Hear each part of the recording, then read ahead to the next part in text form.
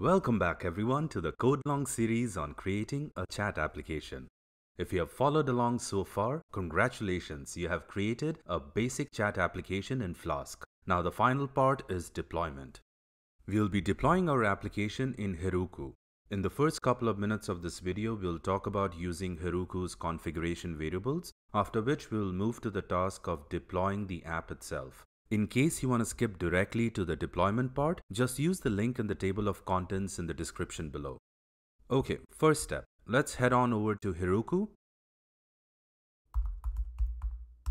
We had already created a free Heroku account earlier. For those of you who are joining us now, just sign up for a free account. It's a straightforward process. Alternatively, you can click on the link above to watch part 1 of this video series where we covered it. Signing up for a free account is easy. Click on sign up for free, fill in your details over here and click on create free account. Since we have already created an account, I'm gonna log in. In case you're watching this as a standalone series, to create your app, just click on new right here and click on create new app. Here you can give your app whatever name you want and it will show you whether the name is available or not. So you can see whatever name works for you. You can leave the region as United States and then click on create app. We have already done this step, so I'm going to go back to the dashboard and you should see your chat application somewhere over here.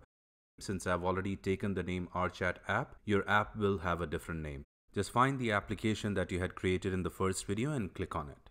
This is the app that we had created in the first part of the series, so I'm going to click on this link. This is what I wanted to show you. Once you come to the screen, click on settings and here it says reveal config vars. So click on this. This is where we can set up our configuration variables.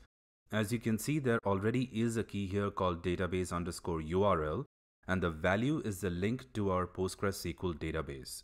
Heroku automatically created this for us when we had set up the free PostgreSQL database. Now, what can we do with this value? Well, in our code, instead of exposing the link and the credentials of our database, we can instead use database_URL instead. Let's see how to do this in our code. I'm going to copy this from here and let's go to our application file. To use the configuration variable set up in Heroku, we need to import OS. And this is where we have put the link to our database. So instead of this, we can use os.environ.get and then the configuration variable from Heroku. So I'm going to paste what I copied from Heroku. That's it. That's all that's required to use the config vars which are set up in Heroku. Aside from a predefined configuration variable like the one we see here, we can also set up our own custom configuration variables. So we will do that for the secret key. So this right here. We had briefly touched upon this when we were talking about the secret key in the beginning of the series. If we were to publish the source code online like this, everyone would know what the secret key is. Trouble is that this secret key is our message authentication code used to sign the cookies. If the value of the secret key is known to public, then someone can spoof a valid signature. This makes our app a whole lot less secure. We need a way to have the secret key be only known to the application, even if we were to publish the source code online. Heroku's config vars are a perfect solution to solve this problem. First step is to create a random secret key. On how to do this, let's refer to the Flask documentation.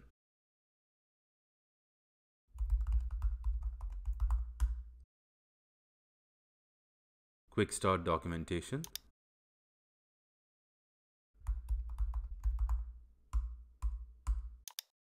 So this section right here, this has some recommendations on how to generate a good secret key. So we're going to follow this recommendation.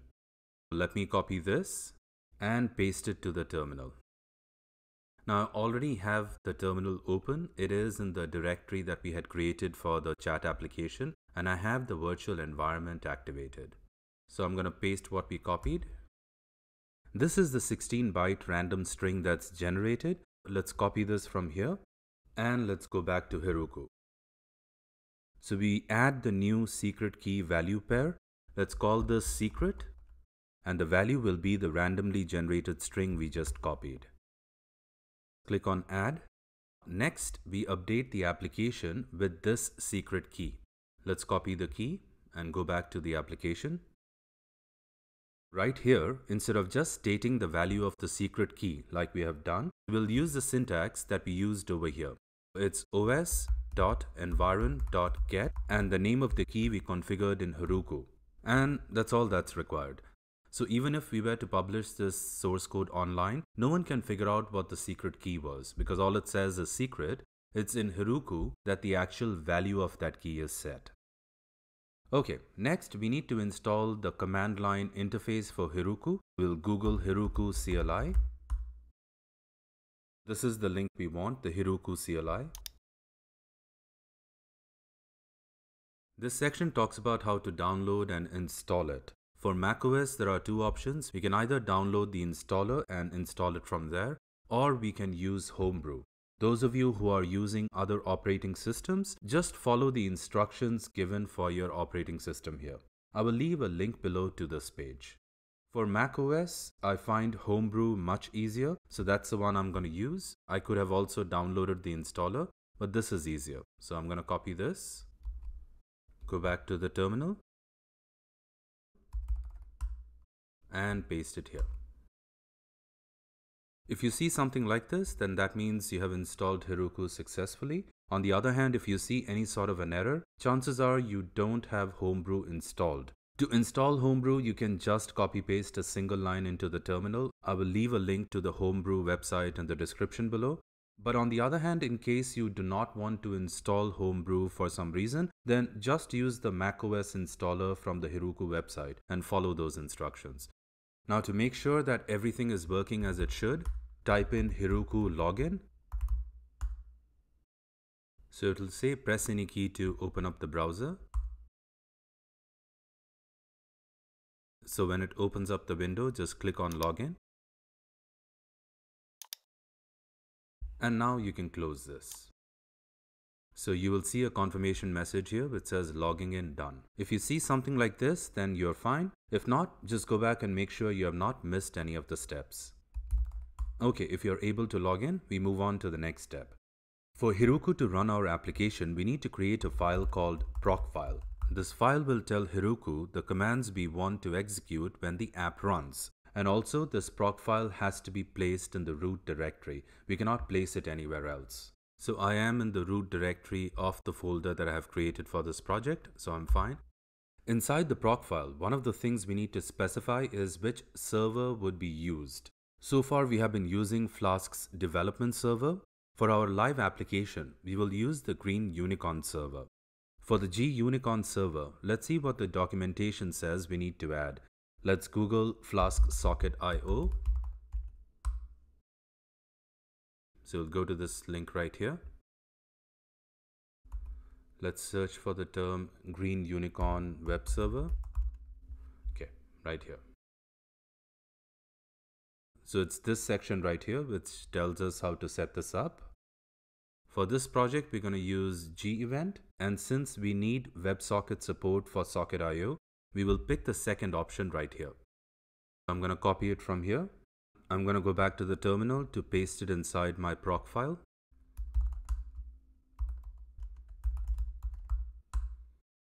This is my Procfile, and I'm going to paste the link right here. We need to modify this a bit. The last part, this right here where it says module:app. In this last part, just replace the name module with the name of your main application file. So replace this module with the name of your application file. In our case, the name of the application file is application.py. So let's go back here and type in application. So all I've done is I have replaced the word module with the word application. We need to add a special syntax to this line here to tell Heroku that we accept external HTTP traffic from Heroku's routers. For this, all you have to do is add the word web and then a colon. We save this file now and we exit. So if our app is going to be using the green unicorn server and WebSocket, then we need to install them. We will use pip to install gunicorn. So we see the notification that the gUnicorn server has been successfully installed. Next, we install gEvent WebSocket. Okay, so I've got a confirmation that I've successfully installed gEvent WebSocket. To use the server, we need to modify one thing in our application file. So let's head on over to application.py, scroll down to the bottom. In the previous video, that is part 12 of the series, we had covered what this line right here does. This tells the application to use the socketio server. We don't need this line anymore. Can you see why? That's right. In our Procfile, we have already included instructions to Heroku to use the green unicorn server. So we can delete this line completely and just tell the program to run our app. Back to the terminal. Next, we need to tell Heroku all the packages that we have installed for this application. The way we tell Heroku about this is by creating a requirements.txt file and save the names and version numbers of all the packages installed. Fortunately, there's a quick way to do this. Just type in pip freeze and then greater than sign requirements.txt.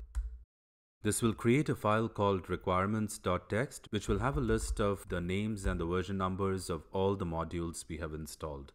These are all the packages that we have installed in our virtual environment. You may not recognize some of these because they would have either been installed by default when we installed Flask or as dependencies for other modules. We don't need to be bothered with the contents of this file as of now, but as long as you have a requirements.txt file which has a list of modules you have installed, you're fine. The next step is to commit the changes to the Git repository. So let's commit the changes.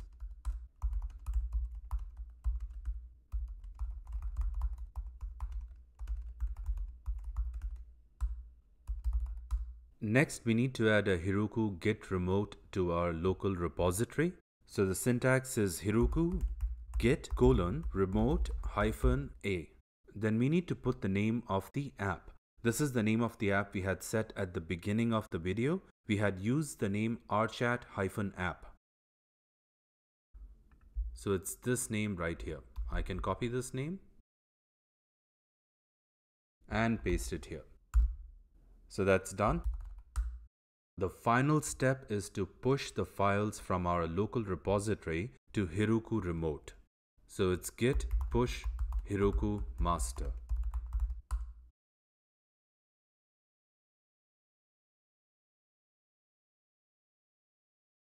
So this is the link to our application. Let's copy this and let's test it out. Okay, so the application seems to have booted up correctly. Let's try registering someone. Let's call it user 13. The password is test. Okay, the registration page seems to be working correctly. Let's try logging in the user. Perfect. So there is our chat application.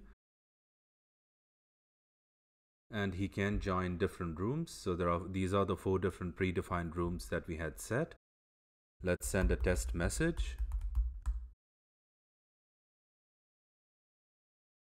Okay, so everything seems to be working as it should. If you have made it to this final video, then give yourself a pat on the back. You have successfully created a chat application. Now you could just copy this link and you can send it to your friends and you can start chatting using your own application. This is just the starting. There are tons of improvements you can do, especially when it comes to the security front. We have barely scratched the surface. And in terms of the UI UX, there are tons of changes that we can do. I hope this series helped you out a bit, and this is one application in a long series of applications you would be creating. I wish you all success. Don't forget to hit the like button, and if you want to be notified of the latest content, make sure you subscribe to the channel. See you later.